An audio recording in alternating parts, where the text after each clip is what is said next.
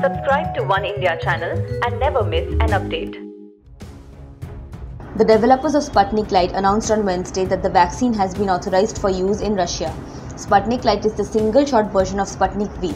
Its developers include Russia's Health Ministry, Gamaleya Research Center of Epidemiology and Microbiology, and the RDIF. On Thursday, they said that India is among 20 countries where the new variant is said to be produced. RDIF CEO Kirill Dmitriev said that while Sputnik V is the core vaccine, Sputnik Light will be less expensive and can vaccinate a large number of people very quickly.